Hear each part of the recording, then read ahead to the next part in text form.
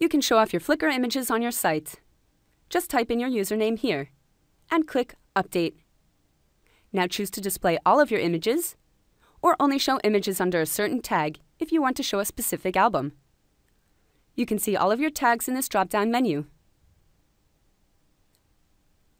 After, choose to show your latest photos or show them at random. You can also choose to display them horizontally or vertically. And remember, you can move this gallery by dragging and dropping it on your page. Next, you can choose your gallery size, meaning how many images you want to display at a time. And last, choose your image size, and you are set.